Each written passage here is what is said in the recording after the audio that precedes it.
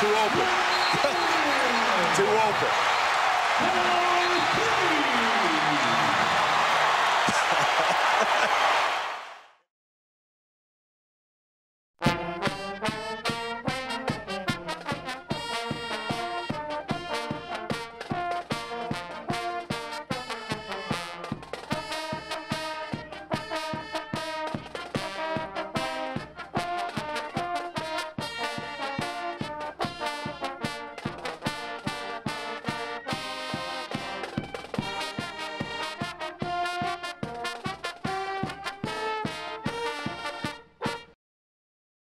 Downtown St. Louis.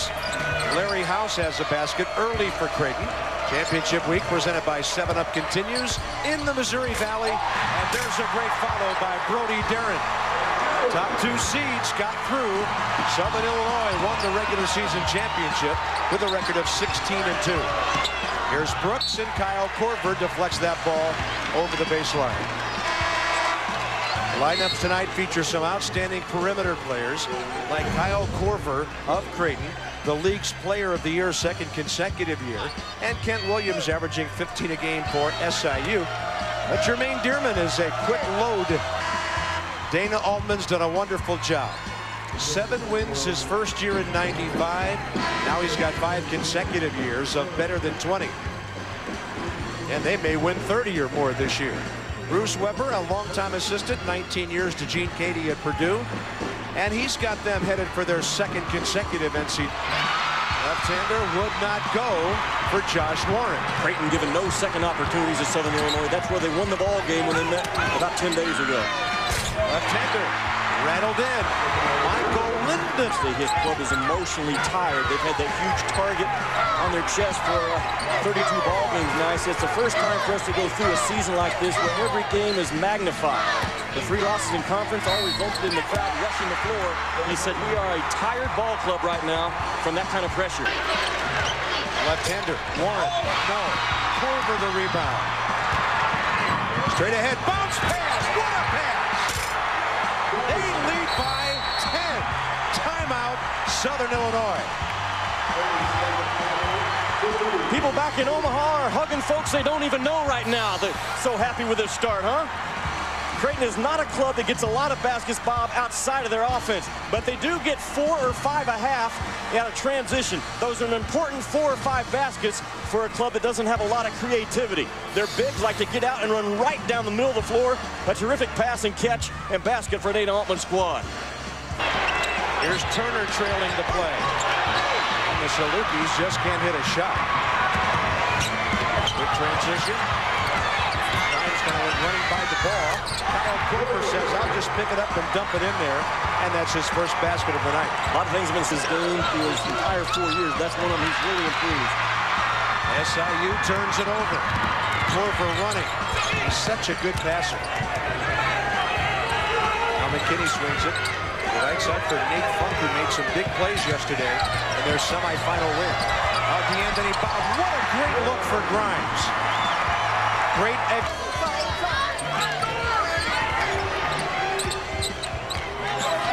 Kyle Korver out playing sort of a point right now. Here's that pinch post that you have to defend. And they run a shooter off the high post. Nate Funk, a freshman out of Sioux City, Iowa. And thank you, Chris Fowler. Thanks for keeping us up to date. Everything going on.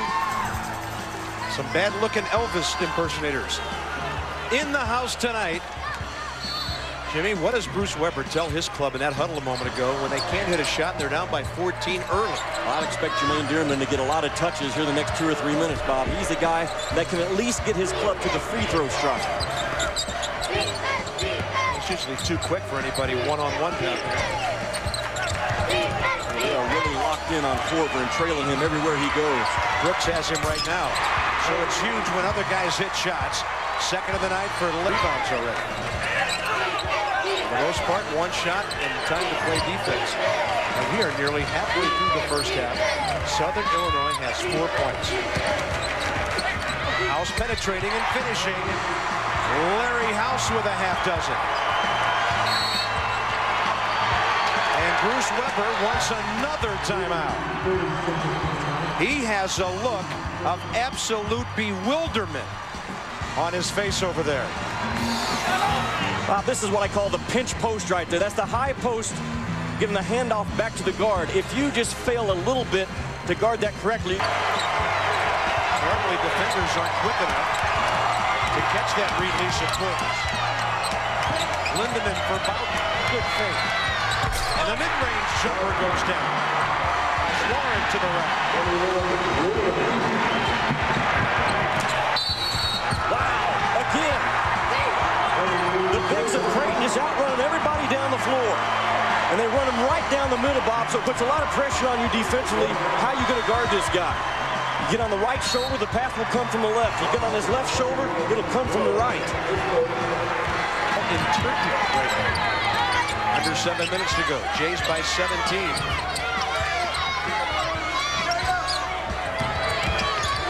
Ryan's got it right back from McKinney.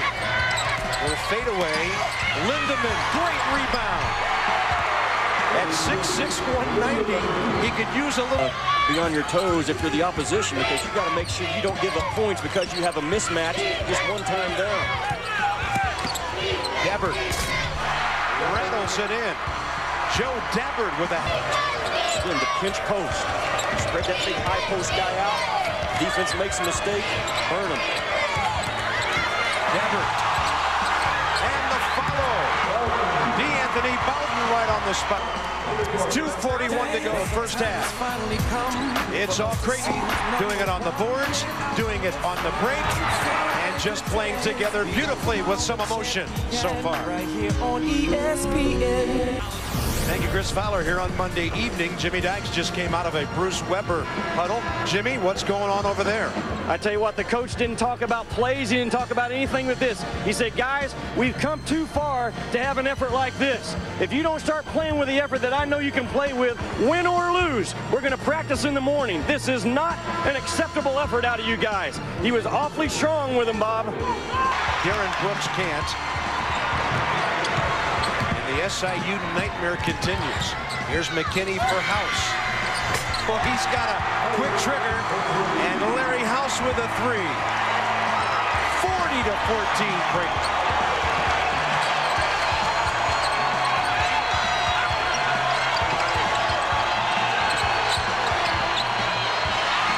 And a steal. It's the House coming down again. Double figures for him. Did Bruce Weber just call his 4th timeout of the first half? A lot of one-on-one by Southern Illinois in the half court. You've got to screen. You've got to get your teammate open. You can't come back going one-on-one. Dearman gets his pocket picked, and House just sends it home. Look at that right there. Just rip it and run. He's the most athletic guy House is on a pretty average athletic team. An important kid because of it. Play, and their style of play is a headache. Just like Creighton's style of play is a headache. You're not going to have 10 or 12 game films and a couple of years worth of experience to defend Creighton in the NCAA tournament. That's what got them a win last year. You've got 3 or 4 days and 2 or 3 game films to break down. And they are not an easy club to break down. That was a full timeout because Bruce Weber was out of 30s. Now they've got 2.3 seconds to go. Try to get a basket and add to that 16% shooting stat. No one could have projected this. I'm telling you what, these two clubs can play. Brad Korn barely nicking iron. And they use their final timeout. It goes for naught. Larry House leads the way for Creighton as 8 Creighton players make it 9 now score. And Chris Fowler, we are sitting, shaking our heads in St. Louis right now. Well, our Star Watch, and really it's 2 different stories. Corver's 4 helpful to Creighton. Williams 4 not so to SIU. Yeah, with 7 rebounds and Corver, he's trying to make a couple. Nice passes. How pretty was that? Lindemann the back cut, and then he's got Brody Darren, the trailer, right down the lane. Down to Dearman. They need a lot more of that, but he can't finish. Jermaine had a good look.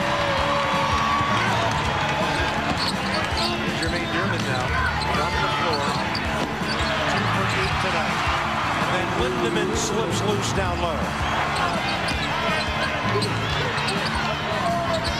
Garrett setting a pick. Kenny for House. 3 ball. And it's going to be impossible for SIU if Creighton keeps Talked a lot about Tyler McKinney for Creighton, starting point guard. They are 45-8 with him as a starter. Brody Darren, yes, and a foul. Warren the trailer.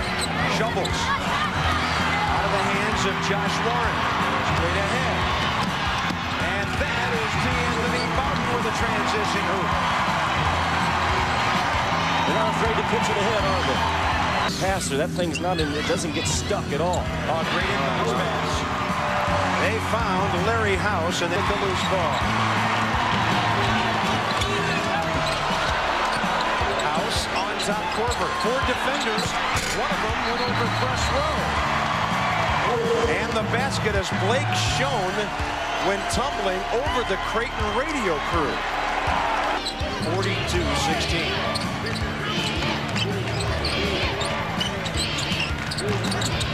Corver, what a pass. Grimes knocks it in. Kyle Corver is so much more than just a three-point shooter. He averages about 3 or 4 and makes a game from out there, but chews you up as a passer. He's a terrific defender. When they go their 2-2-1 press, he actually triggers that thing. Great trap guy. Look at that pass. And it's rolled in by Mike Grimes. He plays the game, Bob, 1 pass ahead of everybody. Come Sunday. We've already seen a little reneging on the 500 in your conference section. Kyle Corver with a 3, picking his spots beautifully. And for Kyle, only what a pick. Blake Schoen ran into him and went down like he'd been punched. Kyle Corver after the... Creighton utilizes the guy in the backcourt to help free up the ball handler. Boom! Right there. I mean, that's a shot.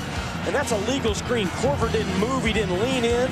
Schoen just ran. They have 42-16. Creighton shoots right at 50% from the field as a team anyways. And the reason why, you don't see very many bad shots out of these guys over the course of the year. What a great feed. House to Grimes and a foul. Double figures for Mike Grimes. Tried to play with the kids. Nothing worked. He's got 3 daughters. They couldn't even distract him. All he could think about was, are we in? Are we in? Championship week presented by 7-Up. They're emptying the bench. Kyle Corver goes hopping over to shake hands with his coach. High fives for his teammates. Sports Center next. You'll see some Creighton highlights during that time, I'm sure. 78-54 Blue Jays. 90 seconds to go. And a shot missed by David Carney. Little U senior who just checked in. That ball deflected. Straight ahead, D'Anthony Bowden.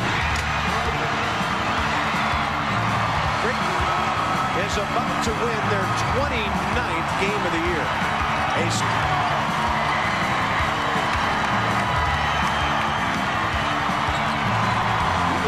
Witnessed an old-fashioned rear kicking. With an exclamation point. It's Creighton winning the Missouri Valley Tournament and their 5th consecutive NCAA.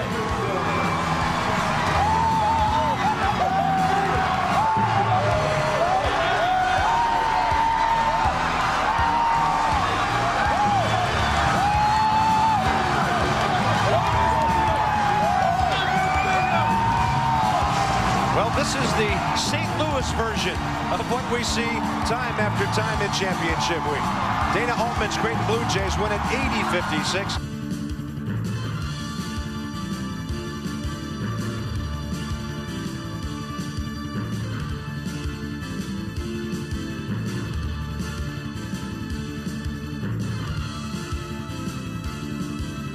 Creighton Blue Jays are on their way to the NCAA. We think SIU is as well. Good night from the Valley in St. Louis.